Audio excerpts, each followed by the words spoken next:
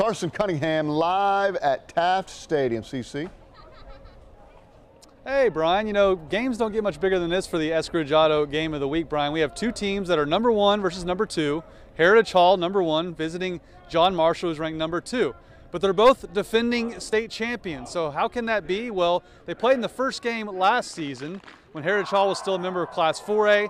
Heritage Hall won that game, but both Heritage and John Marshall went undefeated the rest of the way to win state championships. Pretty crazy, and that was John Marshall's first state championship since 1995. Their head coach, Rashawn Woods, doing an incredible job. And Brian, you know, Donovan Woods, his brother, is on staff, and he walked over here and said, hey guys, how's it going? I said, we're expecting a great game, Donovan. And he said, well, it doesn't get any bigger than this unless it's the state championship game. And I think he's right about that, Brian. So we have a huge game for you. We'll have the highlights coming up for you tonight at 10. We'll see you in the studio.